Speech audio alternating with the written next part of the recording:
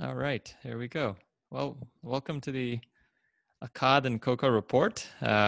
Today we have the honor of having Jeanne Lenzer here. Jeanne Lenzer is an award-winning medical investigative journalist and author of a recent book, her first book, I understand, The Danger Within Us, America's Untested, Unregulated Medical Device Industry and One Man's Battle to Survive It.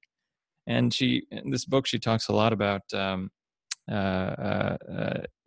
intersection of money with medicine. She discusses how profit-seeking may distort medical science, maybe undermine public health. And she also talks a lot about hidden financial ties between industry and public institutions, including the FDA, the CDC, the NIH. Jeanne is incredibly prolific. She writes for an enviable elite group of folks. She used to write, or still writes. I still do. I'm actually still an associate editor at the BMJ. At the BMJ, and also also have written for The Atlantic, The New York Times, Washington Monthly, Mother Jones, Huffington Post. The list goes on and on. So, Jeanne, welcome, and it's an absolute pleasure to have you on. Oh, thank you so much. Thanks for having me. So I just wanted to start off just having you tell us a little bit about your journey. I understand that you started out as a physician assistant. Right. That's right. Yeah. And that experience. Uh-huh. So where was that? Where did you start? Where were you in the United States? I went to Duke University for my training and practiced in North Carolina for a while, and then moved to New York. And I worked in both family practice and emergency medicine for years. And I think, like everybody, you come across certain things that sort of separate from what is received wisdom. And eventually, I actually sort of in a backwards manner bumped into a real scandal, and that became my first investigative piece. I'd written a few clinical pieces before that, but my first real investigative piece had to do with TPA for stroke. And because that was published first in Mother Jones and then in the BMJ, I became known internationally for that kind of work, and subsequently doctors from all over the world would contact me with these kinds of stories, and that's how I learned about some of this. Ah, interesting. So it was those experiences. It was that one particular experience that you chose to write up. Now, did you have a journal? I mean, some type of journalist training, or were you just somebody who? No, I was just writing? Mad as hell. I was just mad. I learned, the first story was when I found out that the American Heart Association received $11 million from Genentech before they made TPA for stroke a class 1 recommendation. And I was never, people accuse me of being obsessed with the financial conflict of interest issue, but I'm only interested if and when it interferes with the actual science. And I was really glad that you presented it the way you did about, that I'm interested in the intersection between science and money. It's not that money every time distorts, but it's when it does that it really concerns me. And the issue of TPA stroke was strongly contested by a lot of emergency physicians. Yeah. And you do spend some time talking about the genesis of that and stuff, which is very interesting. About a lot of stuff in the book that I actually didn't know about at all. But I think we're gonna hit a lot of these when talking about your book, and you set the book around one individual, actually, correct? Yes. A patient who had a pretty tough go of it. He had a brain injury as a child. At some point, as an adult, he started having seizures. He failed medications. And he went and sought, tertiary type care, as is often done for brain surgery. They take out, as you wrote, they try to take out the epileptic focus if they can map it to one place. He was deemed not a candidate for that, and now with refractory seizures, that was fairly disabling. You would agree, Jeanne? Yes. He then went down the path of having a vagal nerve stimulator placed. Now, so just for anyone in the audience who doesn't know what a vagal nerve stimulator is, a vagal nerve stimulator is essentially a battery that's hooked up to a wire, and the wire is wrapped around your the vagus nerve in the neck. The vagus nerve is a large bundle, is a large nerve that innervates the brain. It goes from the brain to the body, and essentially this is a way of stimulating the vagus nerve in an attempt to try to retard seizures or reduce the frequency of seizures. That's the general concept. So your book focuses a lot on focuses on the device industry, and so I was wondering if you could maybe lay the groundwork and tell us a little bit about the device industry and specifically the current state of regulatory affairs. Meaning, if you have a device and you want to take it to market, what regulations, what are the hurdles that need to be passed to get to market? Sure. Well, the reason I used this key patient, Dennis Fagan, to thread throughout the book was because he takes us right through the process of how a device is developed, approved, monitored or not monitored, sold, marketed, and ultimately how even a Supreme Court ruling, lobbying, and other issues impact devices in general. And I just use him as an example, and then I almost like a clothesline, hang off a number of other devices and how the same thing happens to other patients. And when Dennis brought his story to me, I had mostly focused on drugs. I really knew nothing about devices. So I was not only shocked when I got his medical records, which I requested right away because I wasn't sure if his story was one to report or not, but when I got his medical records, it was pretty stunning. And I actually wanted to publish his EKGs, but the editors decided not to do that. But they're really impressive. I mean, he just flatlines, and it's not flatlining for, a few seconds. This is like you're dead. Yeah. And it happened every single time the device fired. So I had to look into how did this device get on the market? How are devices approved? Or in FDA lingo, it's not called approval for the vast majority of devices. For over 95% of devices, including implanted devices, they get onto the market through a process called clearance. And clearance, well, I shouldn't say 95%. I'm going to back up on that. But the vast majority of devices do not go through what they call their stringent high-risk pathway. They go through instead this 510K pathway. But I want to back up even before the 510K pathway, and I'll explain that a little bit. The problem with devices is that in 1976, that was the year that FDA took regulatory control over devices. Until that point, devices simply weren't regulated. There was no regulatory authority. But by 1976, there were already a lot of devices on the market. And there were pacemakers, there were artificial knees and hips, there were cataract lens implants, there were all kinds of devices, implanted devices on the market. So what the FDA said was, okay, anybody who's already on the market, you can just stay on the market. We are grandfathering you all in. That was in 1976. Okay, so what happens with any device after 1976? Well, they created this 510K pathway. And that pathway can be used by a device manufacturer to say, gee, there's a device already on the market, and I've just developed one that's pretty much just like that device. And you get 510K'd in. You don't have to do clinical trials. And I would say virtually 100% of cases, they do not do clinical trials for 510Ks. Instead, it's based on the notion of a predicate device. If there's a device that's a predicate that's already on the market, you can get on the market. Now, not only has that allowed almost a telephone game type situation, or whisper down the lane, we used to call it, where what starts out as a hamburger ends up as a cantaloupe. I mean, there's no connection as it goes through iteration after iteration after iteration of predicate upon predicate. And that situation is so bad that they even approved, or again, the word would be cleared, they even cleared surgical mesh based on a predicate that had been removed from the market as dangerous. And when I called the FDA up and said, how can you clear this device to go on the market when they're citing a predicate that's been removed because of safety issues.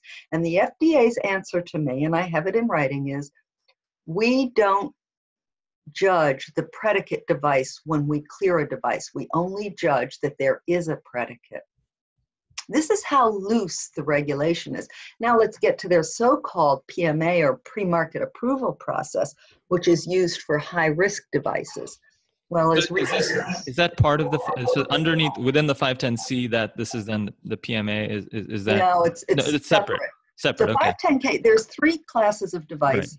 Right. Class 1 and 2, or I'm sorry, class 3 is the lowest level. And those devices are, things like thermometers or, a scalpel. Right. Class 2 devices include things like artificial knees and hips and a number of other implanted devices that, and it turns out that these lower level, these so-called lower and moderate risk devices actually comprise the vast majority, 86% of the, and here I'm going to have to use the class 1 nomenclature, which is different when it comes to risk. That means it's the highest level of risk that is highly probable to cause serious adverse events or death. So these lower ones are getting on the market, even though they're the most likely to cause deaths and serious adverse events, just because they're so numerous. Then you get to the class 3 device. I'm sorry, the class 1. All confused. The high-risk devices that go through the PMA process. And the PMA process, the pre-market approval, they say is their very stringent process. The problem is that there's a loophole there. The PMA process, yes, they may require some clinical tests, but those clinical tests are often ridiculous, and I'll get to that in a minute. But also they have a supplement process that's a lot like the 510K process, where what the manufacturer does is say, well, we're only making a slight change to our device, and they just approve it. Sometimes approve it through a phone call. That's all it takes. So the supplement process turns out to be the majority of the approval processes at this point. And I'll give you an example of how dangerous that can be. The Sprint Fidelis lead wires, which many cardiologists and other people are familiar with, where 96,000 of them had to be recalled. What happened is that went through a supplement process where the manufacturer said, oh, we just made a slight change in our wires. They didn't have to clinically test them. That slight change was that they made them thinner. And the problem is they fractured. And they would shock people when they shouldn't be shocked and fail to shock people when they should. So there's a looseness on device regulation. If I thought I was shocked by drug regulation, device regulation is, well, there's a device expert who I contacted when I was writing my book, and I said, oh, the FDA is looking at lowering the bar for approval because they want more innovation for devices. And she said, I don't know how you can lower the bar when it's already in the dirt. And that's pretty much the conclusion I reached. Right. That clearly is from the book. So and just the story of the VNS stimulator is a nice one for kind of us to go through as well. So as I can get from your, so that's a great summary, by the way, of the various different pathways to getting devices approved.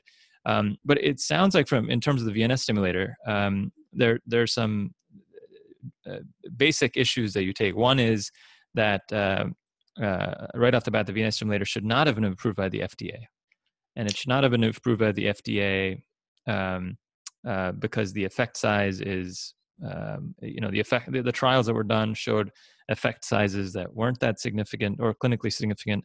They used surrogate endpoints. Would that be a fair representation of what you're saying? And in fact, the issue of surrogate endpoints was brought up by a methodologist, the only methodologist that was on the review panel. And he pointed out that, he said, we're tempted to say fewer seizures means better outcomes. Right. First of all, I would argue there weren't fewer seizures, and I can talk about that in detail if that's necessary in terms of the numbers and how they ran the trials. But let's just assume that there was some decrease in seizures. Even if there was, the problem is what everybody's concerned about is deaths, because people with epilepsy are more likely to die than people without epilepsy. And they often talk about SUDEP, or sudden unexpected death of epilepsy. So what he pointed out was what we've all talked about with dysrhythmias, that, and I'm blanking on the name of the study now. I wrote about it in the book. I forget everything I've written. What's the famous study that was done that showed the 3.6 times higher mortality rate with antidysrhythmics? The CAS trial. Right. The CAS trial. Exactly. Right. And he said, Right. Here you've got a surrogate marker where we think that if you have fewer seizures, maybe you're less likely to die. He said, but there's a very high rate of deaths among the test subjects. Sure. He said, should we be concerned about that? Now, that very high rate of deaths was so concerning that they only approved the device conditionally. And yet no patient I have ever contacted or who has contacted me has ever said they were notified that the device was approved only conditionally because of this concern about a high rate of deaths. I think that ought to be a requirement. If you're going to put something on the market when you're concerned, first of all, they should have sent the company back to clinical trials if they were concerned about a high rate of deaths instead of putting that on the patients. So two questions. One has to do with, all surrogates are not necessarily equal, correct? Meaning it's certainly the case. So just a little tiny bit of my background. I'm a cardiologist. And I happen to work very, very closely with a very large neurosurgery group in Philadelphia, which is a pretty big area. So certainly I've seen a tremendous number of patients who just have horrendously, their quality of life is just miserable because they have so many seizures. Right. So I think, I've spoken to, I've spoken to a number of different epileptologists and neurosurgeons and stuff, and certainly it seems to me that the drive for them is that they're being pushed, not being pushed, but we're doctors. We're asked by patients all the time, please make me feel better, please make me live longer. In this case, I'm not so clear that, the patients that are suffering, again, these are refractory epileptics, meaning they've gone through 1, 2, 3, they're on 3 drugs, they're still having multiple seizures. So it doesn't seem to me, Jeanne, that ridiculous of a thing to say, hey, I have a device that I think can reduce the burden of seizures, and whether it ultimately results in lower deaths or not, who knows? I think the great point that's brought up in the book is this idea that if you reduce number of seizures, will you have a reduction in the number of SUDEP? SUDEP, for the folks that are listening, is sudden death in epilepsy, which is believed to happen because of severe convulsive epilepsy. The mechanisms of it are somewhat unclear, but regardless, whether that link exists or not, it doesn't seem to be that link exists. It seems a reasonable, if you're bringing this device to market to reduce seizures, to give people back some certain quality of life, it's not an unreasonable thing if you can have that as an endpoint. Do you think was that egregious on their part? Yes, I think there's 2 things. One is desperation isn't an excuse for bad science. Right. And yes, they are desperate, but we've got to be honest with the public about what we really can offer. And in this instance, I think you're right to point out that if people are desperate and maybe they want to take a risk that they might have a slight increase in mortality, and be willing to do that if they had a decrease in seizures. But it doesn't look like either case was true. And in fact, there was a suggestion of a higher rate of deaths than perhaps in a non-surgerized population. But that was the big flaw with their study. And it's a flaw that Rita Redberg has pointed out and others have pointed out over and over, that if we don't have sham trials for surgery, we really don't know the answer. Right. So here the problem with there were 5 trials, I believe, that was done. They numbered them nice and easy for us. The EO1 to EO5. Correct. EO3 and EO5 are the ones that are that you bring up in your book. Boy, did you do your homework? Yeah, exactly. And the 2 trials were randomized control trials. I think they were approximately 100 patients in EO3, about 200 patients in EO5. And they looked at, it was a 12-week study, And you're right, they didn't have a sham. They didn't Well, they have had a supposed sham, but yes, they and didn't have a medical control. right, they did not have a medical control. Correct. But again, the thought process was for the certainly for the investigators, the thought process was that we are going to have a sham where we have everyone is going to get implanted the device. In one group, we're going to have the device turned on at a very, very low rate and a frequency that's much lower. And the other group is the therapeutic group where you have a high rate. And in that particular, and the reasons for that, as I understand, was that the patients would be aware if they never had the VNS turned on. Does that make sense? Right. So if they Yes, didn't have the and VNS that turned was a on, good then part it's of the design. right, I actually right, complimented that part right, of the design. right. So in that, in that comparator group, and I think in both the O3 and O5, you had, when you look at the percentage of folks that had a greater than 50% reduction in seizures. This is just at 12 weeks. Mm-hmm, mm-hmm. The numbers, as you point out, this is from your book, as you point out, the numbers are about 30% in the high dose, and in the sham group about 14%. And approximately the same amount in the EO5 trial as well. So it appears to be that about that there certainly are some folks that have a significant percentage of reduction in terms of their seizures. And then, of course, in the FDA panel, you always have, the folks that come in with anecdotes that are, the hyper, if you, this is David Brown will get very upset if I say this, but the super responders, the folks that really respond really well and say that, before this, I couldn't walk out of my house and now I'm able to walk around and do okay. But in the trial, just in terms of you're talking about the quality of evidence,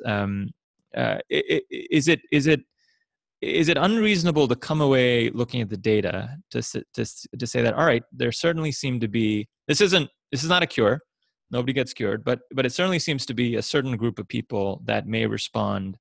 No, I don't think you can draw that conclusion. You can't. Okay. No, absolutely not. You've got two comparator groups. By chance alone, one of them was likely to be better than the other. By pure chance, they weren't going to be exactly equal. But when you subtract the difference between the low dose group from the high dose group, right, and then that only looked at the number of people who achieved a 50% or greater reduction. Now, first of all, just time alone meant that some people, that were going the regression to the mean, were going to get better. Right. But we also had. But that's why you do That's why you do RCTs. RCTs are supposed to deal with the regression to mean, correct? But that's true. But wait a second. Yeah. We don't know if that was any better than medical treatment or if it was worse than medical treatment. And I'll tell you about a study in a minute, another RCT, right, that finally did use a medical comparison trial. Because what happened in the meantime, of course, was that drugs changed in the meantime. Right. Heparin came on the market and all, right, sorts of things. That, right, they used historic controls in other studies, not this one, but in other studies, to claim benefit. Those were moot. You can't do that. You can't do that. So for this RCT, we have one RCT, and not only the difference between the two groups lost any statistical significance, but they didn't subtract the people who got worse. And about a quarter to a third of the people had more seizures. In fact, some people had more than 600% more seizures. So there really was no net benefit. You could say, yes, we could squeeze the balloon in the middle. Some people got better, right, some people got worse. But you don't know who those people are, and you're implanting a device, right, that appears, right, to have caused really serious harms in people. I think, yeah, without another RCT that had a medical control arm, right, could you really trust this? Yeah, this is where, I think it's hard, Jeannie, because I think everyone is, I think there are a lot of people in this space. There's certainly some bad actors in all of this, but there's a large number of folks that are trying to, that are dealing, the fundamental problem that they're dealing with is you have folks that are having, just like Mr. Fagan, right? He was having disabling seizures. And so whenever you're talking about having a medical arm, this is like we have this discussion all the time in medicine and various different things. So it's very similar, meaning you have folks that have reached the end of their rope, meaning they have failed all medical therapies, right? So for a clinician like me, when I see that, well, now you don't have another medical arm, right? It's like, well, I mean, I don't, to me, that's not like, that isn't like, well, automatically this is baloney and it doesn't matter, because you've already had folks that have failed. I'll give you a small, tiny little example, then we'll move on. But when you had, when you have, I wrote about this in the liver transplant community when Prograph came out. One of the, it was a similar thing here, where you had folks that were that had failed or that were failing, and they were rescued with the newest immunotherapy that was out there, in this case FK506. And it was the same type of criticism from folks saying, well, it's a surrogate endpoint, these people are being rescued, and therefore the surrogate endpoints didn't change. The surrogates, the overall organ failure didn't change because these folks were rescued with FK506. But, I don't know. I mean, when you're dealing with folks that are at the end of the rope and they don't have any other options, you can certainly add a third medical arm and continue watching these folks. But I don't know how unreasonable it may be to not have a medical arm. Not to say, I'm sure there may be more trials that I think it's unethical. I mean, have you read Vinay Prasad's Ending Medical Reversal? I have. I've read it. I've read it cover to cover. So how many times have we had to turn our backs on medicine that, was bad? I mean, we're wasting people's lives, their time, and we're not being honest. I mean, if we'd been honest with patients about the VNS device, we would have said, there's a study that leaves us concerned about a high rate of deaths. You may have more seizures. You may have less seizures with this device. Do you want to try it? That's fair if you want to do it that way, but that's not what anybody did. Right. And more than that, why waste everybody's time and money? I mean, everybody's hell-bent now on accepting a single RCT, and we know that a single RCT isn't good enough. It has to be reproduced, and it has to be reproduced in a good way, and nobody will do that anymore. Nowadays, one RCT is it, and that's crazy. Right. No. I mean, yeah. Of course, as you know, I mean, it's not like, how many RCTs have we had on chronic stable angina? Is the controversy any less than that we had 12 RCTs on management of stable angina? So, I mean, look, I think you're absolutely. I'm not. I think it's certainly. I'll just say that it's certainly. If you certainly talking to the neurology, the epilepsy community.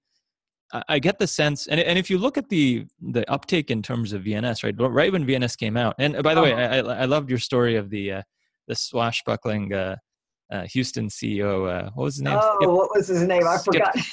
Skip Cummings and Cummings, yeah. And the story, God. Right? Anyway, and so where I lost my thread for a second, but no, I said people in the epileptology community. Right. When VNS came out, it was clear there's a large uptake. But then I think if you look at how often VNS is now used in certainly in most places that know what they're doing, it's used as a kind of a agent of last resort to say that we have nothing else to try. You're miserable. We can try this. There's a chance that you may, and I don't know exactly what conversation's happening place. There's a chance that you may get better, but there's a chance that you may not get better. But it certainly seems to me that the community of neurologists, right, has recognized the fact that VNS stimulators are not hugely efficacious, right? Which is why they go through like 12 different things before they finally get to that. I'll tell you that in talking to, I called up one of the surgeons who is I think the biggest implanter and where we are in Philadelphia, which is not small. And he says, he said he did 12 all of last year, right? So I the FDA, we had this debate earlier about the FDA and what role it plays in terms of deciding safety versus deciding efficacy. And deciding efficacy is a much, much harder lift than saying, okay, this is safe.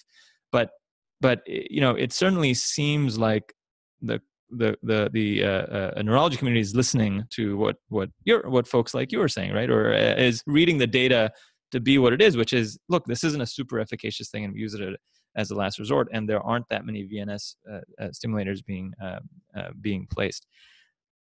Well, I hope it slows down. And I got to say, one thing that deeply disturbs me is I treat developmentally disabled patients, and they virtually all have VNS devices in them if they have seizures.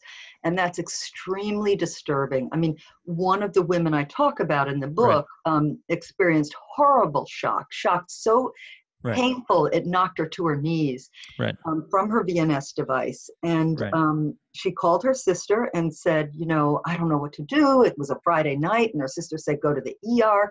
And she said, I can't. The doctors in the ER don't know how to deal with this. So she lands up being found dead in her bathroom by her young daughter. She was in her 30s. Now, one of the problems is these developmentally delayed patients, many of them can't speak. They can't let you know if it's causing them pain. I saw one patient who was having chronic hiccups, a known effect of the device, and it had been going on for a year. And I could not convince the implanting doctor that this could be a side effect of the device. So I just feel so bad for all these young children and developmentally disabled patients who are being implanted with something that's potentially deadly. Yeah. So it's a perfect segue into the next part. So that whole point was trying to talk about the efficacy and kind of I mean, you feel obviously strongly that it's the efficacy stuff isn't at all proven. It may be someday, but I'm not. I'm not convinced. Right. And I think, you know, if you any neurologist worth of salt who I've talked to, it says it isn't as strong as what you're saying. They say, look, there are some patients that we see. You know, these are people that have treated thousands and thousands of folks, and you know, they monitor folks in epilepsy monitoring units where they can see how much seizures are happening. And they say, look, in some patients, it's, you know, there's some efficacy that's reported. It's never a cure, and you know, whatever. I have yet to talk to a neurologist who says this is amazing and we should put everyone. But so it gets. But the next point is, I think, is even more important. The question that you bring up in terms of the adverse effects of the VNS, right? So so specifically with Mr. Fagan that you discuss in the book. He was having seizures before, and after the vagal nerve stimulator went in, he started having more episodes where he would just collapse. And some of those episodes he would collapse, and I think he broke his wrist and himself. And we went to the ER. What they found was pretty profound. Where every 3 seconds on the telemetry every 3 minutes on the telemetry monitor, he essentially would become asystolic. His heart would stop beating, and that of course was timed with the every 3 minute VNS stimulation that was taking place, correct? So and obviously in his particular case, it seems relatively clear, even without the EKGs that I kind of wish you had put up there, that the VNS in this case was stimulating the vagus nerve. The vagus nerve is, you know, when you stimulate the vagus nerve, you can certainly, every cardiologist knows you can get bradycardia and asystole perhaps. And in his case, it was doing it. But here's the thing, Jeannie, when, you know, in the trials are very small, of course, right? So it's hard. You brought up can't pick everything up in a trial, right? But it's not that, you know, if VNS stimulators were causing as many adverse events as you know, as is being suggested by Mr. Fagan and as is suggested by some of your anecdotes that you brought up in the book. Why didn't we see, you know, 80% of those folks having significant events? You know what I mean? Meaning, it would seem to me that the percentage of folks that, and this is, by the way, and then, you know, I talked to a couple of epileptologists, and they say, look, on the efficacy front, we think at most there's a small level of efficacy, but on the adverse event fronts, you know, everyone I talked to is pretty clear that, look, we don't see severe adverse events. So when I asked them about, you know, bradycardia and asystole, and by the way, you know, because I'm like usually the first call for this very large neurosurgery group, normally every single call of, you know, skip beat or bradycardia or asystole, I'll get a call. I've been doing this since 2010. I have not ever had a case of you know, a patient with a VNS causing, you know, bradycardia or asystole. I mean, it's clearly it clearly happened. It clearly happened to Mr. Fagan. But Yeah. my impression is that it's an incredibly rare event. When I also spoke to one of the neurosurgeons who implants the device and said, "Hey, he says, well, how do you deal with this?" He says, number one, we know from some of the earlier studies that the right vagus is much more, causes much more bradycardia. So we implant on the left side only. Right. And in the OR, they actually turn on the device and they look specifically, that's what they're looking for. They're looking specifically for bradycardia, looking for any types of pauses. And if there is bradycardia, which sometimes there is, that means they're too high, and they go back in the dissection and they move where they've wrapped this around the vagus nerve. They move it down so that when they turn it on, they don't see any bradycardia. So it would seem like, one of the challenges, is that you bring up is that, we should not be using the 5 anecdotes of how awesome the device is to say, hey, we should improve the device. By the same token, Jeannie, are we kind of putting the horse before the cart if we use, say, the anecdotes that you have for adverse events to kind of generalize and say, oh my God. Well, I try not to use anecdotes unless I also cushion them within the context of statistics. And what I complain about here is that we really don't know. We don't have answers about harms. And there were thousands of deaths associated with patients who had the VNS device implanted. And given that the average age of implantation in test subjects was 33, we're talking about a lot of young people dying. And these deaths, a number of them, as I go through, and I didn't even put but just a few examples to give a taste of what hundreds of deaths look like. So we have patients who walk in a room and drop over dead. Well, they didn't have a seizure. Was this silent epilepsy that caused SUDEP? Or did they have asystole? And we don't know the answer to that. And so that's where I argue that the MAUDE database and FDA's monitoring is really lacking. But there are a number of patients who clearly were shocked into asystole. And it's not just Dennis Fagan. I mean, look at that woman who died, who was being shocked. She could feel it. And, she wanted it that had to wait till Monday and Sunday night. But there are many, many others like that in the database. And also the problem is, Anish, is that what we see as benefit and what we see as harm, we typically ascribe to exactly what we want it to be. So I'll give you an example. I had a patient who had partial complex seizures, which is what this device is supposed to be used for. And came in with an aide, a nurse, who told me that the device was fantastic. It was a miracle. Every time she swiped the patient's VNS, his seizures stopped. And I said, well, tell me this. How long does it take you to recognize that the patient's having a seizure? Well, maybe 10 seconds. I have to look at them to see that something's happening. How long does it take you to get to the patient, to take the magnet off his wrist and then swipe it? Another few 10 seconds. And how long does it take the seizure to stop after that? Well, maybe 30 seconds to a minute or so, and it goes away. And I said, well, before he had the VNS, how long did his seizures last? Well, maybe 1 or 2 minutes. But she thought this was a miracle device because she'd been told that if you swipe it and the seizure stops, it's because of the device. Conversely, Dennis Fagan himself thought that he was having seizures. His neurologist thought he was having seizures. Nobody knew what was wrong until he went to the ER and they actually caught it. How many patients died before they got to the ER? He was a strong, healthy firefighter who had a good heart. How many patients just died when that happened? But Jeannie, the same, just like you're putting this together, there's a super smart neurology epilepsy person who's also trying to look at all this data and trying to put it together. So I'll tell you that, they have these epilepsy monitoring units, right? We have, there's one at the local hospital, and the patients stay in the hospital for sometimes 5, 10, 7, 8, whatever number of days where they're hooked up to an EEG continuously. There's a video on there, and they also have a single telemetry lead, right? And so, in terms of, these patients, and it's been a known risk factor for some time, even before VNS came out, right? SUDEP, where patients with severe seizures suddenly die. And again, the thinking among among the neurology community, based on, I think, data from the EMU, where these folks are all monitored, right? When somebody walks in and dies, how do you know what happened? Was it the Right. bradycardia that We started don't first. know. Yeah. But I'll tell you that in talking to them and pushing them to say, hey, could SUDEP be a primary cardiac dysrhythmia, right?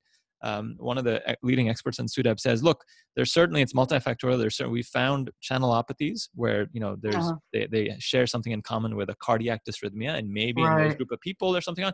But she says the vast majority of SUDEP that they've been able to capture and see in patients that have been in the EMU takes a very temporal pattern where the patients first have flatline. Patients have a flatline on the EEG, then they will have a respiratory depression, meaning that they become apneic, and Uh-huh. then they become bradycardic, and then they become asystolic, and that's when they die. So Uh-huh. And she's I'll talking just about that being SUDEP, obviously not from the VNS, from SUDEP right, itself. right, Right. exactly. These are patients that may or may not have the VNS in, but that wouldn't Uh-huh. make sense, right? Why would? How can Right. it? Yeah, so that's, I mean, that's why the neurology community, meaning I understand the conclusions you're coming to based on looking at the data, but the reason the neurologists are coming to a different conclusions is because in their, when they're monitoring these folks in the EMUs and they see this progression, right? They think that SUDEP is an entity that exists outside of Oh, what VNS may absolutely it cause. exists. I'm not questioning Right, SUDEP. I'm right, saying that we should get a matched population that has a certain rate of SUDEP and match it against a population that has a VNS. right, And I'm not saying that we know for sure that right, there's going to be excess mortality with a VNS device. I think right, it's possible. And I right, think right. without proper monitoring by FDA, Yeah, which we do not have, yeah, and look at Cyberonics was yeah, found guilty of not reporting more than 80 deaths. yeah. I mean, No, this is typical of these companies, yeah, yeah. and it's unfair. It's No, no, unfair to yeah. patients. No, I think that's you bring up a great point in terms of how what the way we monitor after procedures go, and meaning if there are complications related to a device, it's really, really poor. It's voluntary. It's pretty lax, unless there's some type of registry or something that's set up. Even Yeah, the it registry really, setup is not great. So I think that's a great point that you bring up there. From the cardiology side of things, folks always say, well, we could be, there's always this notion that you could be causing harm with stents, correct? right. Stents for stable angina. You mentioned Bernard Lown talking about, these devices going, but but again, I never get a good answer to the fact that, well, we have thousands and thousands and thousands of patients in RCTs, correct? Where you've Hmm. had stents versus medical therapy, say, right? Not in a single one of those trials have we seen higher mortality with stents, which is why, Right, but we also didn't see reduced mortality for stable yeah, yeah, angina, yeah. and I think that's That's what everybody. that's a Yeah, separate, yeah. I think yeah, that's two separate issues. It's a whole different debate. right. But we got to show, meaning if you're looking at the data that we have and you're making decisions with the data that we have, and you're absolutely right, we need better data and we need better databases and we need better reporting. But if we're No, we looking need at, mandatory registries, that's for sure. I mean, that's very clear that we're not going to get the information without that. And I think that tendency to ascribe negative outcomes Mhm. to the underlying disease, to SUDEP in the instance of VNS, rather than to the possibility that our intervention is causing it. I mean, that's something I call cure as cause, and I Mhm. wrote about that in Right, Smithsonian.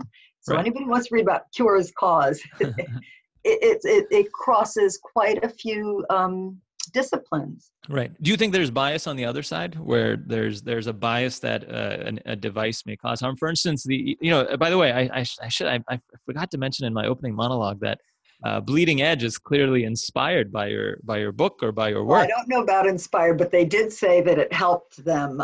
Yeah. Yeah, Yeah, so they used it. The Bleeding Edge documentary on Netflix, which highlights a number of different devices and how they may have, damaged, they've affected the lives of patients adversely. But the eShore device, for instance, right? Yeah, yeah. Um, it's almost like you get this.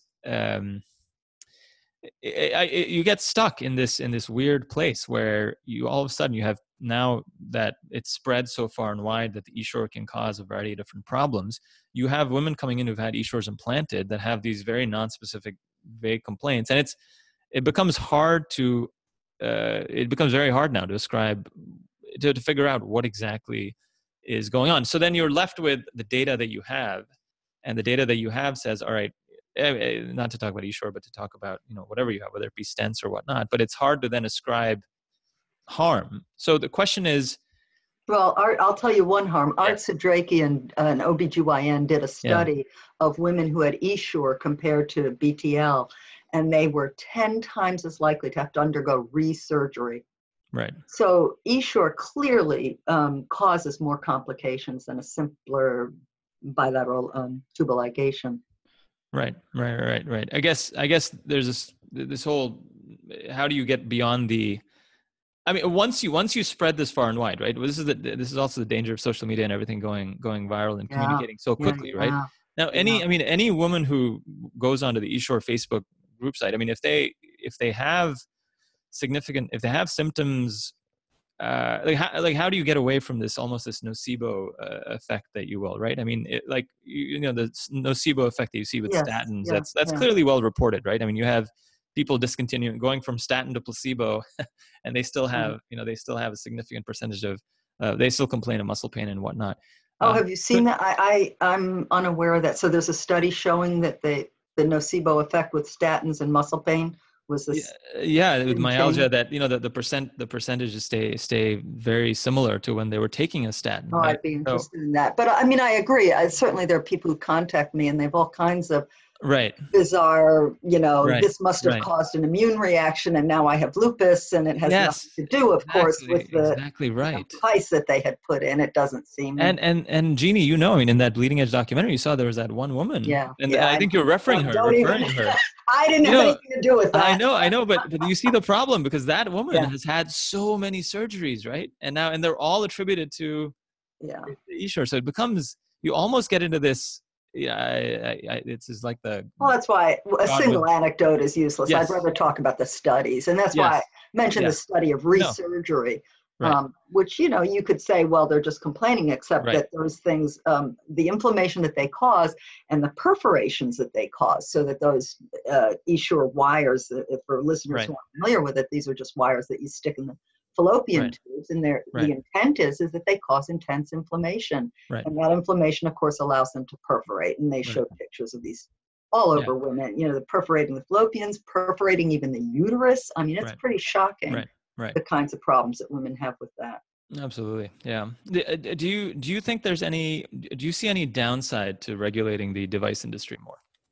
Well, the accusation against me and other people who want to see better regulation, of course, is that it inhibits innovation. But my argument would be the same, as that I said earlier, when we look at all the medical reversals that have cost not only millions of dollars in wasted Hmm. effort, but in lawsuits and fines. I mean, I list the numbers of fines that Medtronic and St. Jude and all these other companies have had to pay over the years, and billions of dollars that they just do as the cost of doing business. I'd rather see that spent on doing better clinical trials before we put them on the market, and Yeah. then knowing that you can't catch all adverse events through a clinical trial, having mandatory registries and actually Yeah. monitoring well afterwards. Yeah. It seems to be really, really hard, because devices are pretty are expensive.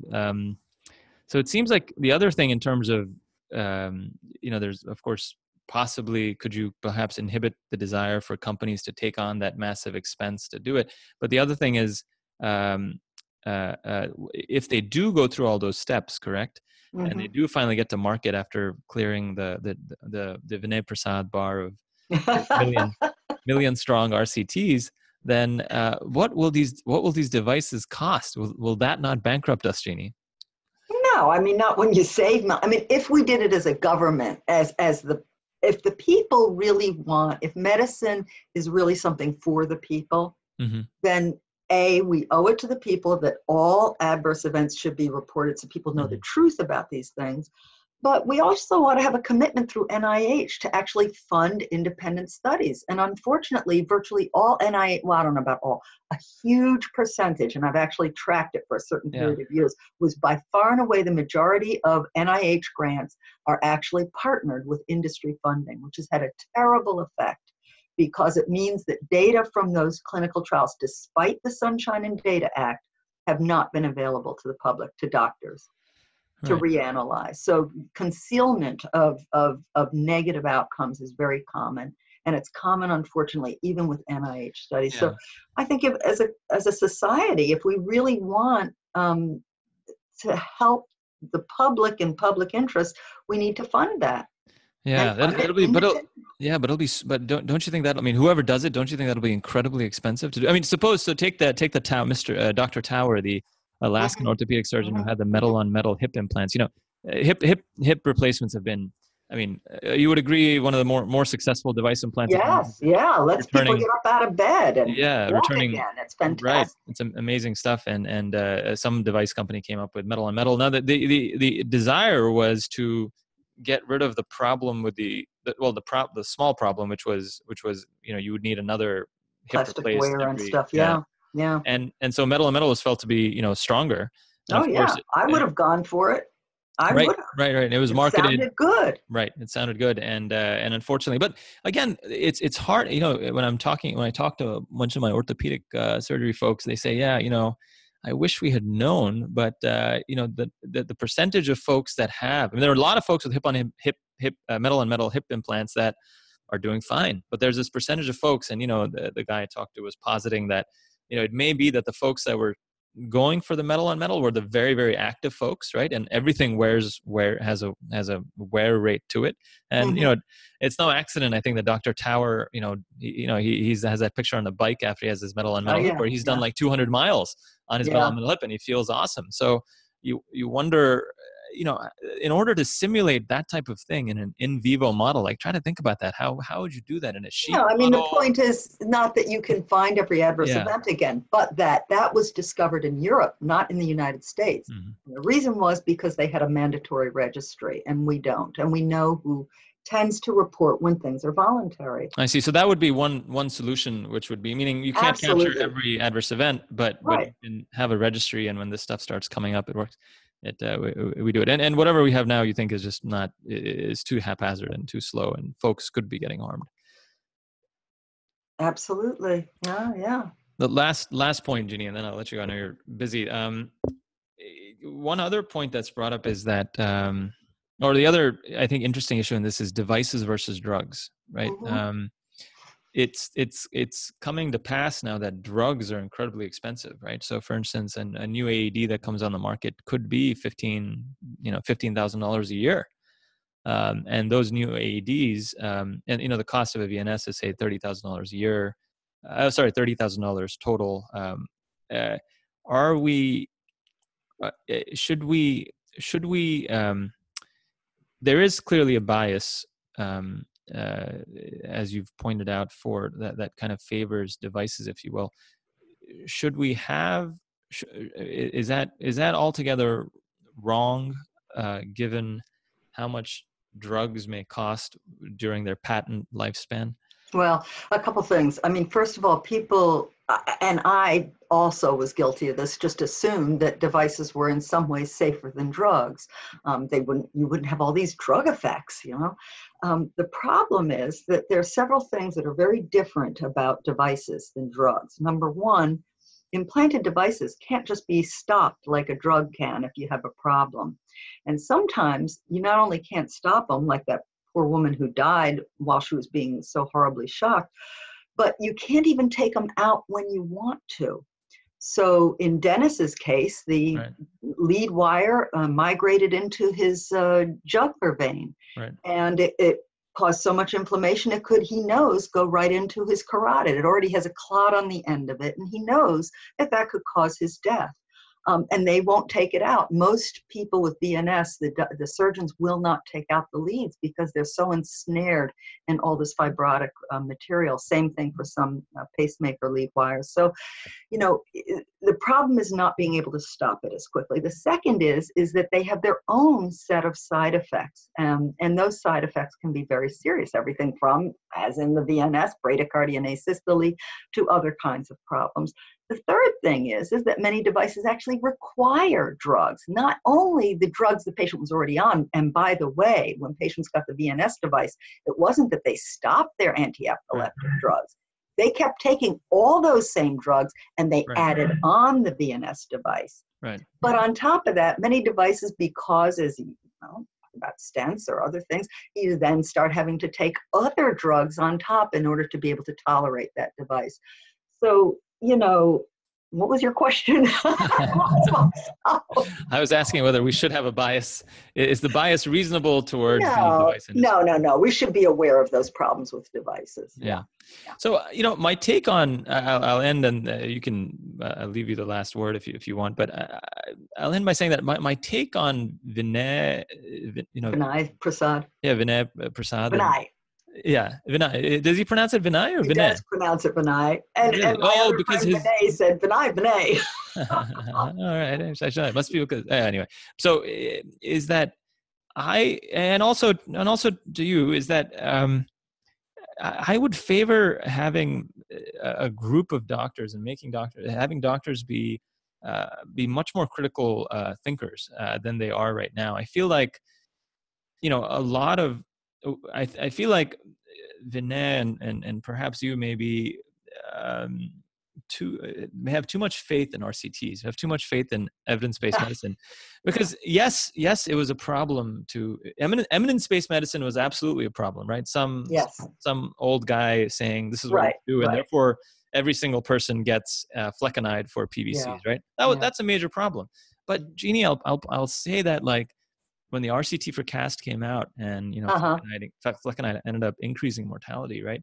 I think it's the wrong takeaway from that is that we should never use flecainide for patients with structural heart disease or CAD. I think there's studies that have come out recently, and as we knew they would, showing that flecainide is remarkably effective at reducing tachy burden, and not just reducing PVC burden, and therefore may cause less progression to a cardiomyopathy or heart failure. So I think when we take either to extremes, whether it be evidence-based medicine or evidence-based medicine to extremes, I think we have a problem. So RCTs are fantastic and tell you are good and tell you that the average patient should not get this. So, surviving sepsis guideline, the surviving sepsis stuff, it tells you if you take the sepsis guidelines, right? And the sepsis guidelines say we should give every single person 6 cc's per kg of, I'm forgetting the numbers now, but some massive 6 liters of volume in the first 24 hours, right? And every single person with sepsis, we as doctors, we stop thinking. Every single person with sepsis who would come before us, whether they had heart failure, an EF of 10%, or they were 30 with a normal EF, all of them we would flood with volume, and we would all very smartly quote, "Oh, the surviving sepsis guideline says this, and the Rivers trial says this," and I think that was wrong. And I think either way, I'm uncomfortable with a world where you have doctors that just kind of aren't thinking through and treating the kind of the individual patient in front of them. So but no question, Well, I want to comment. Yes. I mean, I think you're right. I mean, clearly there are limits to an RCT, and clearly we need reproducibility. And even with reproducibility, there can be problems with RCTs. But I don't think we can just supplant that with case reports and with observational data. And unfortunately, when it comes to devices, I was at an FDA hearing where industry has made the case, and I kid you not, I've got this in writing. They actually said this. They want to be able to use post hoc subgroup analyses to get approval of devices. This is how low the bar is now. So we should have scientific studies, but we can't. And I also want to say there are things where you can look at an individual. Let me give an example. Like with Prozac, I was interested in, I'm forgetting the name of the Harvard psychiatrist right now who wrote a book, Joe Glenn Mullen. He's a psychiatrist. And he actually uses Prozac, but he said, activation is a real problem, and increased suicidal impulses is a real problem with the drug. And he said, but I still use it because I tell my patients, look, you may get worse on this, you may get better. If you get worse, tell me, and we'll do something. We'll change the drug, we'll reduce the dose, we'll whatever. Right. So there you have time and you have opportunity to work with an individual patient in an individual way. How does it help them? Right. And that's good. But there are other things where the problem is it causes death and you don't know who it's going to affect, the only thing you can do is say, the net result of taking this drug is that you're more likely to die. And in that instance, patients have to use informed consent. If they feel more comfortable, not having tachycardia, but knowing that they might be more likely to die, well, Yeah. I have nothing against that, but we need to be honest about what we know. Right. So again, my solution would be to vaccinate the doctors. So I want doctors to be, because I am constantly, there's a constant barrage of, pharmaceutical stuff that comes, right? The pharmaceutical companies they send salesmen to you, and the salesmen, their job is to get you to use their product, right? Absolutely. And so, I would just, and I think we're on the same page. We want doctors to be, to think a lot more about what they're doing, and kind of do what they think is best for the patient, utilizing all the data that they have, and the more data, the more good data that we can get them, the better. So, but Jeanne, thank you so much. Thank you. I hope you. It's really great talking with you. Thank you so much. Yeah. Thanks again, and good luck with everything. We'll hopefully talk again soon too. All right. Thanks, Anish. Right. Bye bye. Thanks. Yep. Bye bye.